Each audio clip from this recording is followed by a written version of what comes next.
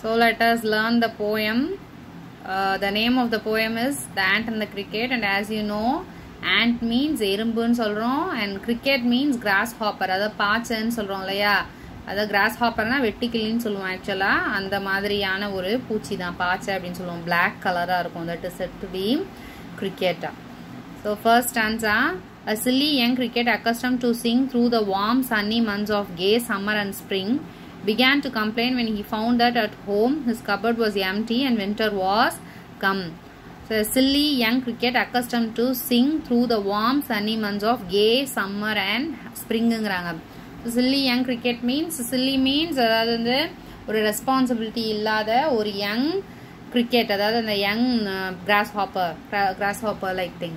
அந்த பாச்சன் சொல்றோம் இல்லையா, அது வந்து எப்படி இருந்தது, என்ன பண்ணிட்டு இருந்தது அப்படின்னா accustomed to sing. So accustomed means used to, எப்பயுமே பாட்டு பாடிட்டே இருந்துதான். Through the warm sunny months of gay summer and spring. So warm sunny months means அதான் அந்த கதகதப்பா இருக்கக்கூடிய அந்த சம்மர் டைம்லையும் சரி, ஸ்ப்ரிங் டைம், அதாவது ஸ்ப்ரிங் மீன்ஸ் வசந்த காலம்னு சொல்றோம்.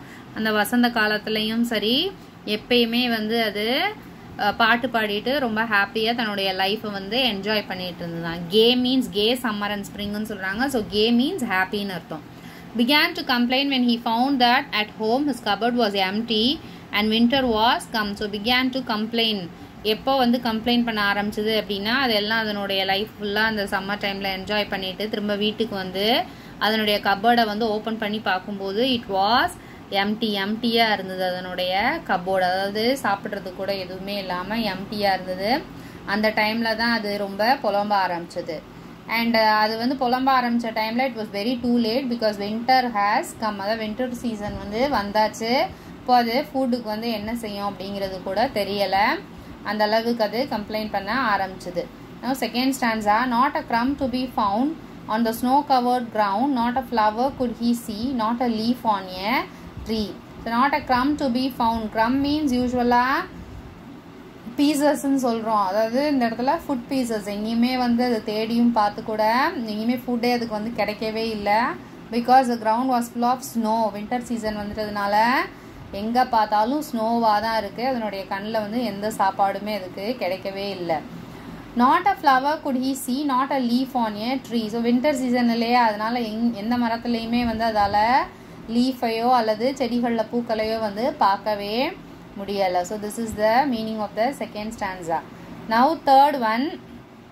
Oh what will become chase cricket of me at last by starvation and famine made bold. All dripping with wet and all trembling with cold, away he set off to a misery ant to see if to keep him alive he would grant. So oh what will become says cricket of me. இப்போ வந்து அந்த கிரிக்கெட்டுக்கு வந்து என்ன பயம், my God இந்த மாதிரி ஒரு situation இருந்ததுன்னா நான் என்ன செய்வேன் அப்படின்னு தனக்கு தானே அது கேள்வி கேட்குது.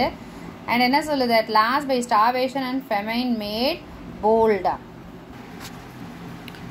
Then finally என்ன ஆயிடுச்சு, all at last by starvation and famine made bold. அதாவது பசினால, starvation means அதாவது பட்னின்னு சொல்கிறோம் இல்லையா, பட்னி இருந்து பசியில் வந்து இருக்குது அப்படியே. And famine made bold. famine means பஞ்சம். அந்த பசியிலையும் பஞ்சத்துலையும் bold means அதுக்கு வந்து ஒரு தைரியம் வந்துடுச்சு, ஒரு ஊக்கம் வந்து வந்துடுச்சு. என்ன பண்ணிச்சது, all dripping with wet and all trembling with cold, away he set off to a miserly ant. So அதனுடைய வெட், ட்ரிப்பிங் வித் வெட் மீன்ஸ் அதாவது நனைஞ்சு போய் ஈரம் சொட்ட சொட்ட அப்படி, ட்ரெம்பிளிங் வித் கோல்டு அதாவது குளிரில் நடுங்கிட்டே, வின்டர் சீசன் இல்லையா, ஸோ குளிரில் வந்து நடுங்கிட்டே. அவே he said of to miserly and. அது வெளியில் போய் ஒரு ஆண்ட்டை வந்து மீட் பண்ண போகுது. அண்ட் அது எப்படிப்பட்ட ஆண்ட்னு சொல்கிறாங்கன்னா மைசர்லி ஆண்ட்ன்றாங்க. மைசர்லி மீன்ஸ் ரொம்ப ஸ்டிஞ்சி, ரொம்ப கஞ்சத்தனமாக இருக்கிறது, கஞ்சத்தனமான ஆண்ட்டை வந்து அது மீட் பண்ண போகுது. எதுக்காக வந்து மீட் பண்ண போகுது, to C if to keep him alive he would grant him shelter from rain. அதாவது வந்து எதுக்காக அது பார்க்க போகுது அப்படின்னா, அந்த ஆண்ட் வந்து இதுக்கு ஏதாவது உதவி பண்ண முடியுமா அப்படின்னு சொல்லி கேட்கறதுக்காக, தன்னை உயிரோட வச்சுக்கிறதுக்காக, தான் உயிரோடு இருக்கிறதுக்காக அந்த ஆண்ட்கிட்ட போய் ஏதாவது ஹெல்ப் கேட்போம் அப்படின்னு சொல்லிட்டு போகுது. ஸோ இந்த லாஸ்ட் லைனோட இந்த நெக்ஸ்ட் லாஸ்ட் ஆன்சர், இந்த பேஜில் இருக்கிற லாஸ்ட் ஆன்சர், அது ரெண்டையும் சேர்த்து நீங்கள் வந்து படிக்கணும்.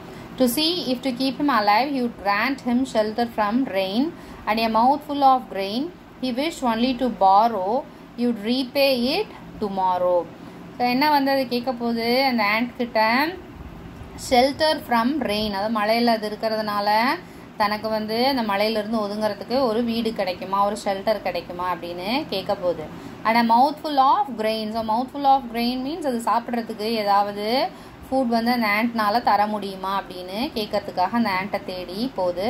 he wished only to borrow, he would repay it tomorrow. So அது என்ன ஐடியாவில் அந்த ஆண்ட் கிட்ட போகுதுன்னா கடனாக கேட்கறதுக்காக தான். borrow மீன்ஸ் கடன், கடனாக வந்து இந்த கிரெயின் ஷெல்டர் எல்லாம் வாங்கிட்டு எப்படி இருந்தாலும் நம்ம அதுக்கு திரும்ப ஏதாவது செஞ்சுடுவோம், மறுபடியும் அதை வந்து திரும்ப கொடுத்துடலாம் அப்படிங்கிற ஒரு ஐடியாவில் தான் அந்த ஆண்ட்டை தேடி அந்த கிரிக்கெட் வந்து போகுது.